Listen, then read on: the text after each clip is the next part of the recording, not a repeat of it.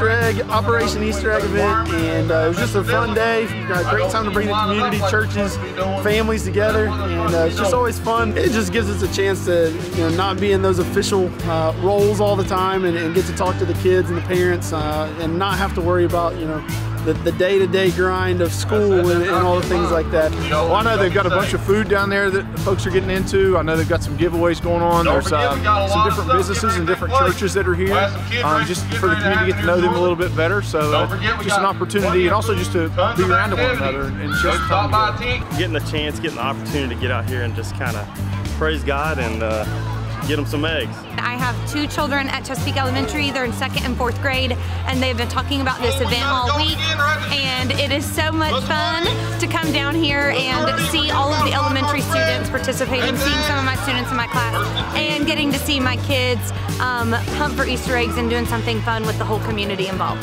And there's so many things within this world that are negative, so it's important to do things that are positive and would have an impact for memories and different things like that for the kids.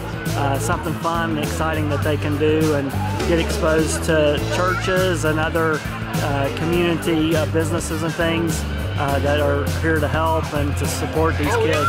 I think it's awesome to see the community come together, have events, to see all the kids, all the local areas and churches come out. It's just really awesome to see the community come together for this. I got 100 eggs. I'm having so much fun.